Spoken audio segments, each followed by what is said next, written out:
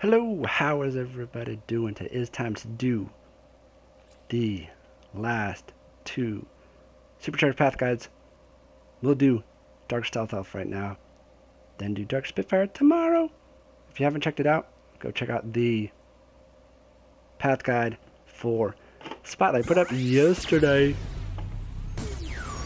I'm not going to rehash the Path Guide I did for regular Stealth Elf. I will tell you what path she is on. She is on the top path. We're going to go ahead and do the bottom path, compare them. Then I'll tell you which one I think I like better. We'll see. At first, I thought I would prefer this top path, but we'll see. The problem with the top path is this. I'll show you this really quick. The cannon doesn't aim, and the bottom path corrects that problem. Let's get right into it. I'm also not going to go in depth into the base upgrades. I'll put the link for the top path guide in the description below. You are more than welcome to check that out and check out more in detail about her base upgrades. I'm just going to go over them really quick, buy them, and that'll be it. Press triangle to perform an acrobatic spin that knocks back enemies. I will show you really quick, but beyond that, there it is. It does look ready for a new magical really cool. Give it that. Dagger cannon deals more damage. Typical base upgrade pass. When you least expect it. The turret now shoots enemies in front of it.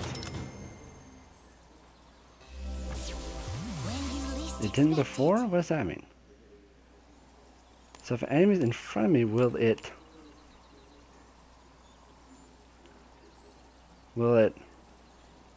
what's the word? Zero in on them or not? That's maybe what that means. Huh. Never knew. Gain increased movement speed for a short time after circle slash. So here we go. Like I said, we took care of this path. Now it's time to do stealth. Saboteur? Okay. Choose. Alright. Dog is barking, distracting me.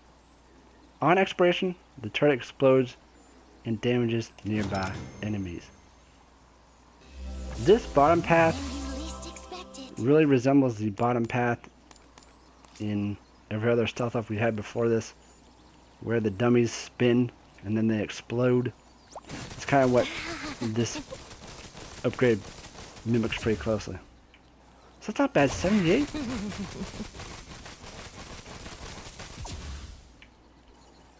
Apparently I wasn't close enough.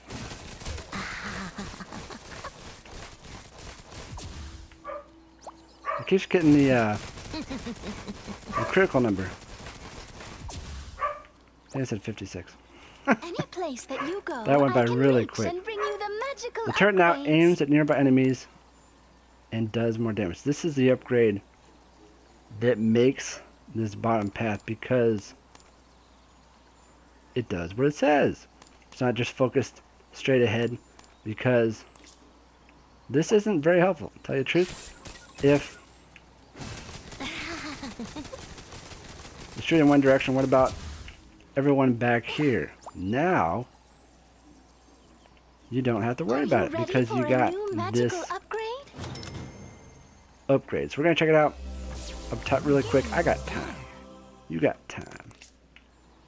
We all got time. Now it should. See how it turns? And if you need to get out of a tight spot, it's very, very helpful. If that's how you play. You like to dodge and avoid.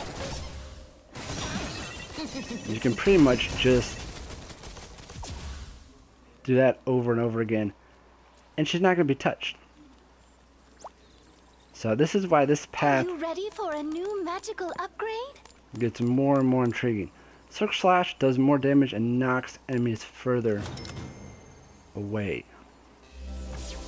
When you least expect it. So that's, what was it, 15-ish? Yeah, it was 15. Now it's 20 and 30. Let's knock back a few enemies up here really quick. Shouldn't seem nearly as fast as just pull that Stealth Up usually is. What do you think? Wow. That was way back. Completely out of the map. Gee. I'll be here when you're ready. That works. Are you ready for a new magical upgrade? Soul Gem time. After injury and defeating an enemy, a familiar face appears and brings health bonus. Very helpful. Look. It's Whisper Elf. I really haven't used Stealth Up that much. I don't think I've even ever seen that. So it'll be interesting to use that. I don't think the dummies up here deal any damage. We'll find out very, very shortly. Soldier, you do your training today. Beat me up. Hey! Okay, they don't do any damage, so. That's impressive. Stick to the training But when you do get damage, Catch a glimpse. Whisper Elf will apparently come back and help you out. So they're the pass. And it's very hard to choose which one. You can get much more damage from this path. And then the ricochet effect, you can hit multiple enemies, is really helpful. If you the kind of guy or girl that likes to hide, run away, and still have a great attack, you'll want this because it will hone in on the enemy and it explodes at the end. So this upgrade is very important if that's how you like to play. Which one I like better? It's very hard to say. Set this 28. It really depends on how much more damage the needles do. I almost said noodles. Deadly. I'm gonna check it out really quick.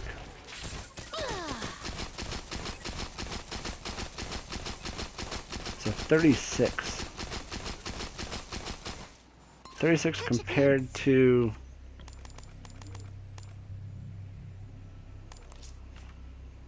24, I believe. And you also get the effect of it hitting multiple enemies, not just the initial enemies. So